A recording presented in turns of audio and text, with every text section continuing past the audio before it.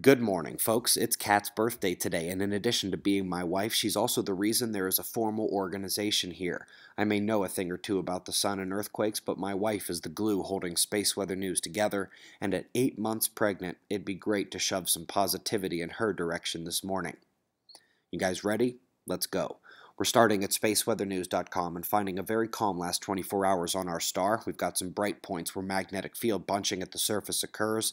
Big dark coronal hole swinging through as well, very visible at the limb. Solar flaring is still way down. Those little B flares you see followed the release of 2 filamentary ejecta events on the northwest departing limb. Snap, snap, flare, flare, but not at any significant level. Solar wind definitively calming right now as the previous coronal hole stream ends, having produced no geomagnetic storms.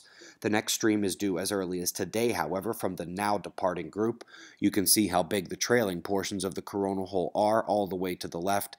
Let's go run down some earthquake activity. So let's start with a recap of yesterday morning. In one of the red alert star areas, we took that magnitude 7.3 in the Philippines, but it was deep, which means more could be in the offing for the area. New Zealand indeed took a moderate shake in their alert zone as well, but focused north of that on the yellow, because after the big 7.3, I saw major potential disappearing along with the alert stars, but a spreading of the moderate risk, and that Fiji, Vanuatu, Southwest Pacific Islands alert went from yellow to red. It was just a few hours later when a 6.3 struck the Solomon Islands, epicenter just north of the line, but the affected range did include the alert. However, it will not count for our hit statistics because at 6.3, it's likely a mere aftershock of the 7.8 that hit the exact same area back on December 8th. As much as that stings, we get no credit for predicting aftershocks, even a month later. We're coming to a fantastic new paper on filaments and local magnetism and characteristics on our star. They use multiple wavelengths and zoom perspectives to offer a detailed picture of the nuts, gears, and bolts that make up a sunspot-anchored solar prominence, aka the plasma filament. We're next at NASA with 2 new ocean animations from the Goddard SVS. First one shows sea surface height anomaly, which isn't so interesting until you realize they can derive magnetic field models from those motions.